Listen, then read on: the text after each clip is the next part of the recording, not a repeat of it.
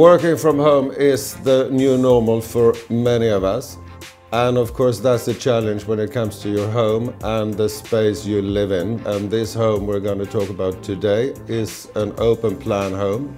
So we had to come up with ideas and solutions for how to have two working spaces for the people that lives here, but also working spaces for friends and family that also comes and joins them in this house.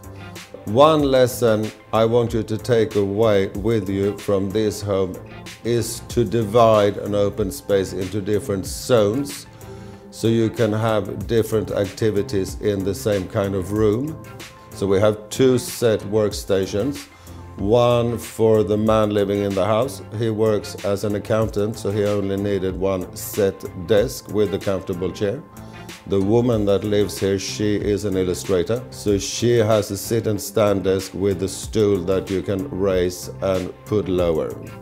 And more areas in this home that we wanted to include was of course a comfortable living area, both for themselves to hang out and also to have easy coffee breaks when a lot of people are working together. We included a large dining table that has work chairs and normal dining chairs, so you can sit comfortable when coming to work into this space. We have added in trolleys into the space so they easily can pack away their things when they leave for the night. We also have a library area which is both used for working and just hanging out, where they both have the storage for all their books, memories from trips and decorating items.